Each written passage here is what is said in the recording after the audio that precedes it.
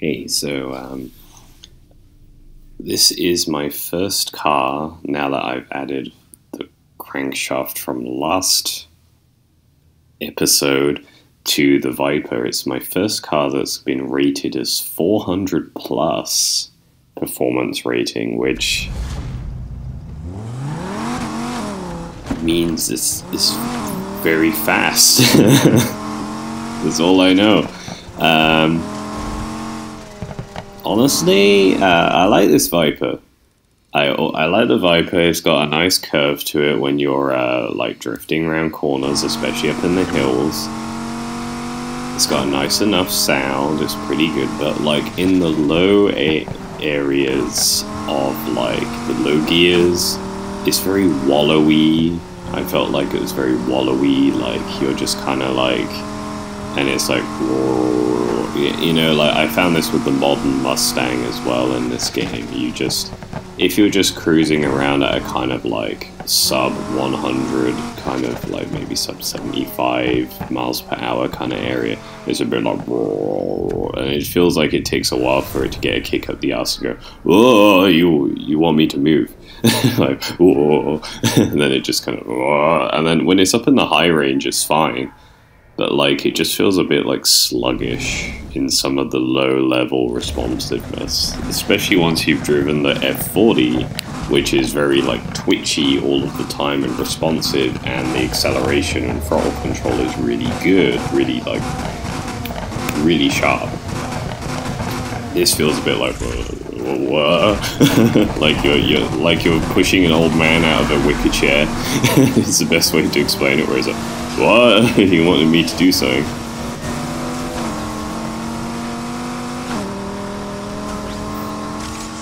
As you can see, the straight line acceleration and performance of this car is very good, and it means that once you've got anything, also, like I said before, this game doesn't have very competitive AI, and the game is not trying to be particularly competitive or varied offline. Or if it's just lazy, like I said before. And it means that most of the time the AI won't give you much of a challenge if you have a 400 plus performance car, or even something that's in the 390 area, because the game is like, huh?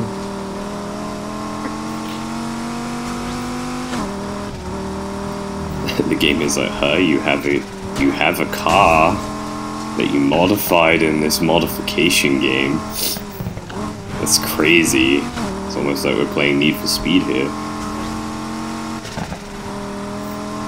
I also have to admit, like, there's certain races where you will see some really cool, like, design cars by the AI, and then you hit a certain performance level and they just all start driving green and grey Lamborghinis and Porsches, and it's got no modification at all. I see. Now you'll see the wallowiness, but you'll also see what happens if you fuck up passing a gate, but it doesn't say you missed a gate, fuck you, go back. There's like, it's random. Like, I'm trying to work out what it is, distances, if there's an obstacle in the way, or if they just think you went around it or took a different road by the bad pathing system. See, even there, like, even with that shitty area where I crashed, just straight line smash everyone, and you just like, oh look, I win because there was a final drag at the end. I really want this car here that this dude's driving. I want a classic Lambo at some point, so you'll see that at some point when I don't have a load of essays to write, because I'm studying to get my teaching license right now. So that's why it went September, October, November, 2 videos every single week, because they were scheduled from my summer holidays, and then suddenly nothing, because I literally haven't had time to record anything in 3 months. That's all from like August and September. And the Wi-Fi is kind of shit, so I can't upload stuff. Oh, that lady, all these people, their clothes. Low poly clothes are the new fashion. That man is so fashionable, he's low poly himself. I think I need to change a setting. I have a PS4 Pro, but I don't know if it's actually a PS4 Pro. I bought it on a Chinese website because I live over here, and they were like, yeah, PS4 Pro, man, it's a PS4 Pro. And you're like, oh, okay, cool, yeah, I'll get my PS4 Pro. And then I buy it, and it's like, performance feels very standard. Like, and the hard drive sucks. I had to buy an external Samsung. Like, they've literally got, like, something you're supposed to put in a gaming PC, a terabyte SSD just sat on my desk with a, like, adapter plugged into the back of this PS4 so I can download more than 2 games, because I downloaded Death Stranding once, and it was like, oh, and then the main menu started lagging, and I was like, fuck. Anyway, back to the game. So we're doing this dumb lappy one, which I don't like, and only shows up this crossover shit. Like, it's trying to be Rallycross for some reason, but only once. And the AI fucking freaks out every time, so it's a guaranteed win, because some of them hit that building every time and get stuck for a full 30 seconds each time because the pathing is off. And this is the kind of shit which screams, fuck off, ship it.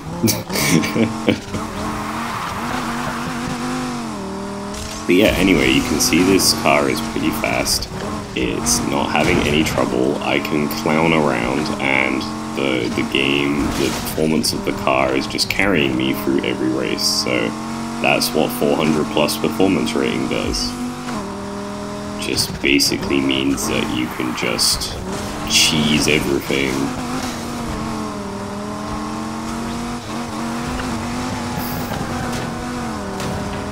Yeah, I think I need to change the setting, like I was saying, because I set Need for Speed. Look at this shit. The AI is just like, what? There's a building here? So I'm lapping 8th place. That was the guy in the Subaru BRZ Premium. And now he's gonna get back his lap because I hit a truck. But don't worry, we'll lap him again just so that he knows. Like, dude, I'm beating you and I've crashed, like, multiple times. Like, why are you driving at 20 miles an hour, you nerd?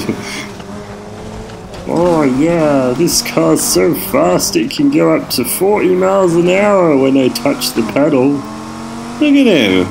What a nerd. The only time he goes fast is when he's going downhill.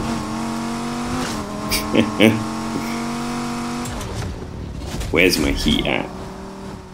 Turn the beat back. Seriously, where's my heat? Oh.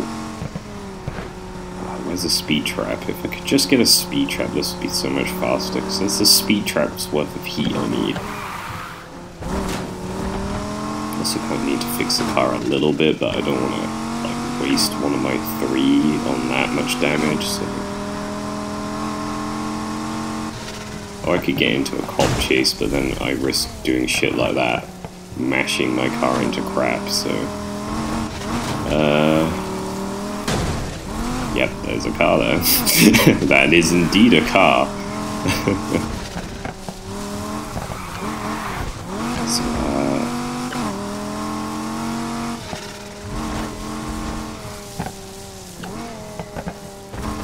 yeah, there's really no speed traps here. So yeah, I think I need to change an option in the settings because I set this game to be like, use a PS4 Pro's power to get better graphics, and I was like, yeah, let's do that, and now I just get texture load in that never loads in, and I'm like, okay. So, yeah, don't know if that's an EA problem or I bought the wrong PS4 problem, so let's just fix my car because I'm stupid and hit everything, so...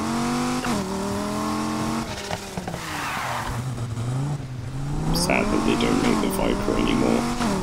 Bring back the Viper so that I can still not afford it.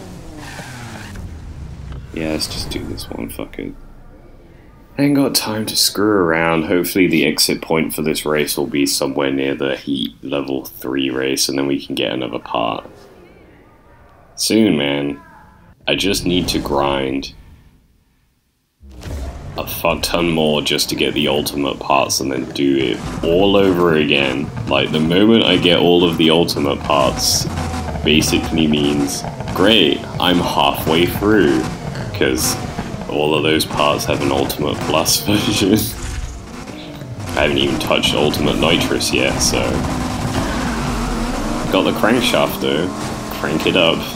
That's the thing, right? I'm at performance level 400 plus on this mid-sport supercar that is like middle of the range in terms of like in this game. And it only has like about 2/3 of ultimate parts on it. Not even Ultimate Plus. It doesn't have the ultimate exhaust or a few other things like the nitrous and shit.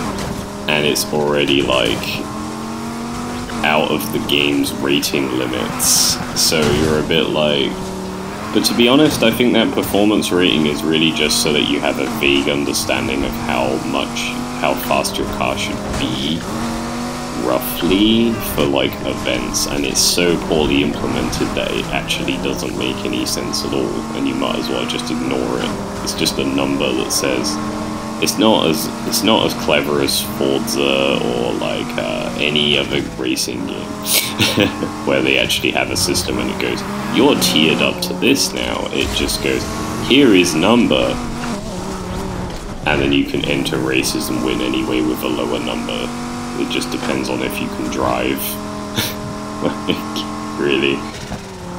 There are off-road races where they're like, you need to have an off-road capability of 380, which some off-road cars literally will never reach. And then you enter your car at like sub 300 and you're up against a Volkswagen Beetle, like the original VW Beetle, and you're like, oh yeah, that's definitely got a 400 plus performance rating. You know what I mean? So the game just straight up lies to you at some point to like make an artificial thing of like, no, you can't enter this race, it's too hard. Then you get there and you're against like Chevrolet pickup trucks that are definitely like not high performance, and you're like, nah, I think I'm fine, mate. My Subaru Impreza's doing okay for that. Man, I haven't touched that car ever since I beat all of those races. They make you buy cars in this game to fulfill a certain purpose, and then once you've done that purpose, they just gather dust in your car garage hold, your car hold. Well, let's go do this one. It's Qubit this time. For once, it's not Maori Venture. I'll hit this tree. Teach it its place.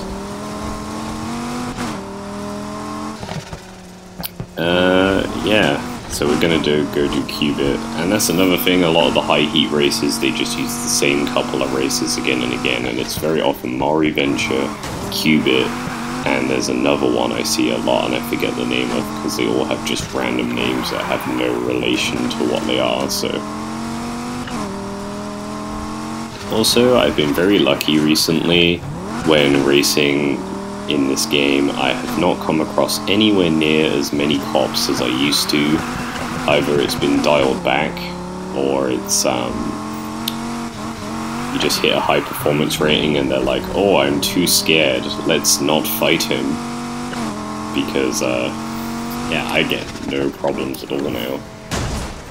Maybe it's to do with, like, spawning and load-in distance, but, like, I notice when I drive a car that takes a little while to get up to speed, like a heavy muscle car or something, or a car with less performance rating, I get a lot more problems with the cops. Probably because it takes them a while to load in. I used to have this in Fallout when I lowered my luck down to like nothing in Fallout 3, where it was like, I showed my friend what happens and he's like, hey, this isn't so bad, and I'm like, turn around and then look back again, and by the time you turn around and look back again, a load of mutant bears will have appeared, because it requires you to turn around for it to like pop in, or you to go over a hill for it to then load in a load of like death claws and shit. And then you do that, you just turn around and turn back again, and like a horde of Yaoguai bears will come chasing directly after you. I don't know why I went up the hill. I meant to do that, shut up. Yeah. And like, it was like a constant joke that if you have, like, playing... I want to do that at some point. I don't have Fallout 3 anymore, but like... If I ever get a gaming PC and I have the time, I'm gonna like stream or record a series of what happens when I try and lower my luck in Fallout, because it was like luck level 3. Because I thought, I don't need luck. Yeah, you need luck, because luck basically it governs everything. Like, it governs drop rates, it governs like... it governs like the random monster generator, random encounters, and it will just screw you over. Like, you accidentally drink a beer whilst it's in your inventory and you'll get a message saying, "You're now addicted to beer. You're now suffering from beer withdrawal." Immediately. Like, it's just bullshit. It's so harsh. You will never pass any checks. Like, even if you've got really good skills, you will always get caught stealing, you will always get caught pickpocketing, you will always fail most attempts first time. Any forced lock chances will fail. Like, all of this shit will fail. It's hilarious.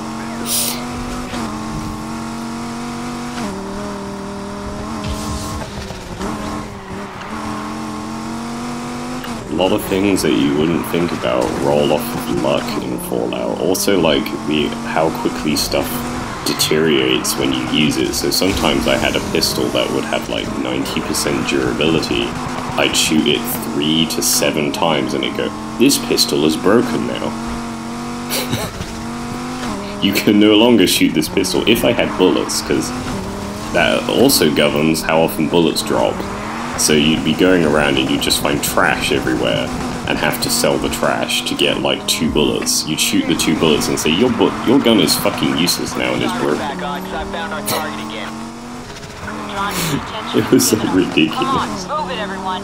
I want him caught this time. So I'm not particularly bothered about catching up with this guy because I'm going to get my part either way. I'm more worried about shaking off the cops here because... you know, if they smash up my car and I can't get the part back, that's more annoying than coming first. Because you still get a pretty big payout and you get the part, which is why I'm doing this. So I can catch him if we want, but like on these roads, it's just like, I don't like driving these roads at night because they spawn too much traffic. Oh, that's LOL. Oh, he's actually sticking to me. I thought I just went straight by him and he had no chance in hell of catching me. Give me my money back. I want a refund on this 400 performance car if they can't outrun the basic cop car model.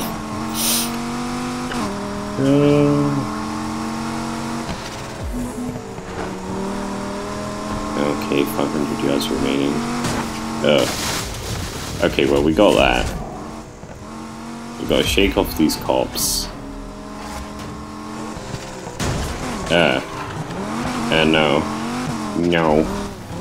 No time to swing around on fishtail, let's go. Suspects no longer in sight control.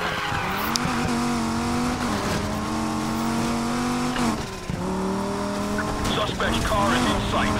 I don't want to see this shit show on my social feed tonight, so please get the support over here. Damn, my socials, says Cobb. Turn this into a hide and seek. Go find them. Okay, so we lost them. Now, where's the nearest? Oh, it's always behind you. Okay, let's go around the long way so I don't accidentally re-encounter the same cops.